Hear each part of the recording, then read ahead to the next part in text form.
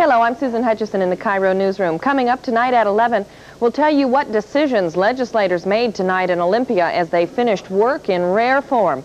Convicted child molester Debbie Runyon says she'll appeal a stiff sentence. We'll have details. And what does the coach's wife do when the Huskies prepare for a big game? Well, Ron Callan will have a report from Ohio, where the NCAA countdown has begun. Wayne Cody will have Sonics highlights, and Harry Wappler will be along with the forecast. We hope you will be too. Join us at